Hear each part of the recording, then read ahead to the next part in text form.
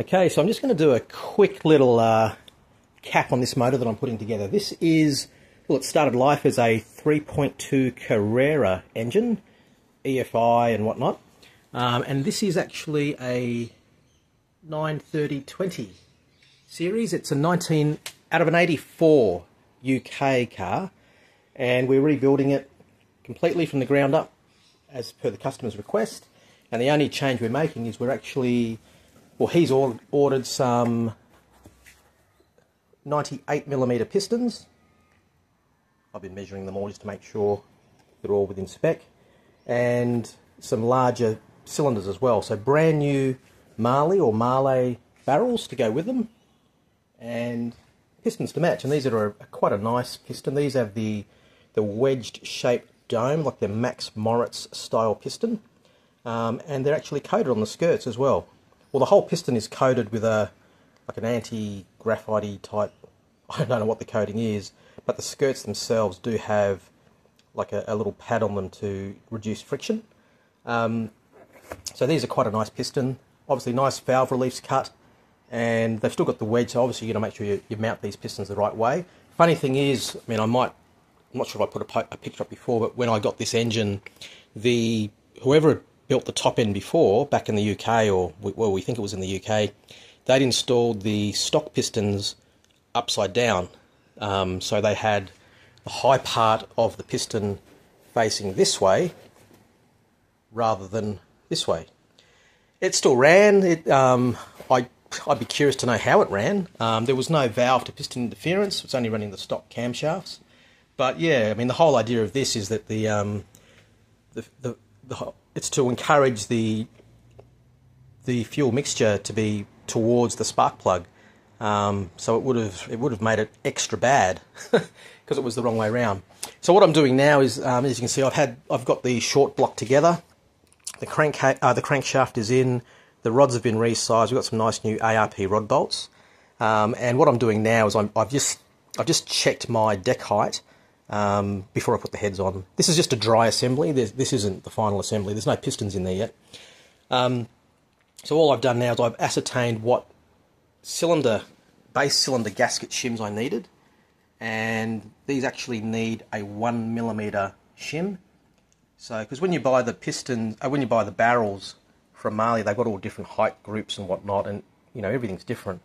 So luckily I was able to order a whole bunch of 1mm thick base gaskets from EBS in the United States. We don't seem to have a supply for them here in Australia.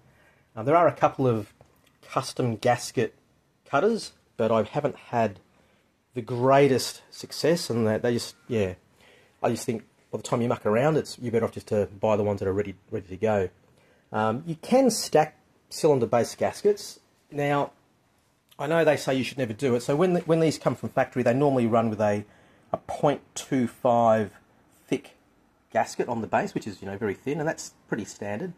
And the theory is that when you have your engine rebuilt, and usually the first thing they'll do is they'll machine all the heads down by 0.25 of a millimetre for the sealing surfaces, so that there's a nice sealing, nice contact patch between the head and the top of the barrel. So if you machine 0.25 millimetres off, well, then you need to put the head back to where it was, basically, because you're going to be reducing your dome volume and increasing compression, and you could have piston to valve interference, which is pretty unlikely, or with a stock camshaft. So then the factory sells you, in most places you can buy a 0.5mm thick cylinder base gasket, little copper gasket. I'll just show you. Oops. So this is what a cylinder base gasket is. So these are the ones that I've gotten from EBS in the States. So they're all pressed out of 1mm copper, and they are already annealed. But the risk that you can run, I mean, I haven't had an issue with it up until now. Well, sorry, I don't have an issue with it. But you can use a 0.5mm base gasket and a 0.25mm base gasket, i.e. you can stack the gaskets. It's not really desirable. I mean, this is going to be a a mild sort of performance improvement. So we're not talking 300 horsepower or anything crazy, but the theory is that the more gaskets you put in there, they can move. But I mean, speaking to other experienced builders over in the US who have done this many more times than me, they stack gaskets, so they've never had an issue. But again, if you can avoid stacking gaskets, it's probably best to avoid it. So rather than getting say 2 0.5mm gaskets or a 0.5 and 2 0.25s, I've ended up spending the extra money and just getting a single set of 1mm base gaskets. So what I'm doing now, I mean, I already did a dry run assembly without gaskets and making sure that the heads are all nice and level, and they were perfectly level. So I've got the gaskets in there, I've got the head studs screwed in, and I've torqued down my heads to the first torque setting of 10 Newton meters just to sort of clamp everything down. And yeah, it's perfectly flat. You can't fit.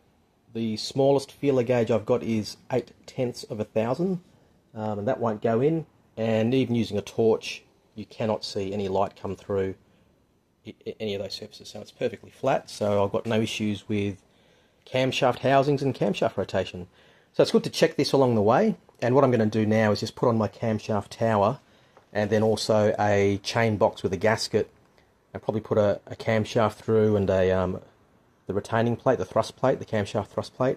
I just line everything up to make sure that everything is still nice and central, because you can get 2 different thicknesses of gasket here as well. So it's good to do all of this before you start your final assembly. It does take a lot of time, and I know a lot of people sort of say, hey, it only takes 40 hours to build an engine. I don't know where in the F they get that 40. Well, I do know where they get it from, but they're all on drugs. So if you're going to do it properly, it takes a lot longer than 40 hours to build an engine, I guarantee you that. And the last thing you want to do is rush it. Like the people that built this before, they've rushed the disassembly of this one. Look at that. See where they've broken off one of the top fins here, and not on this engine, but on the other side, they've actually done it as well. And that's where they've been bashing to try and get the camshaft tower off. Well, that's what I'm assuming it is. And they've probably clipped the corner of the fin and broken it off, which is, it'll be fine, but it's not ideal. So the last thing you want to do is rush these. You want to sort of take your time and do it meticulously. And yeah, it might not be my engine, but I want to treat it as if it is.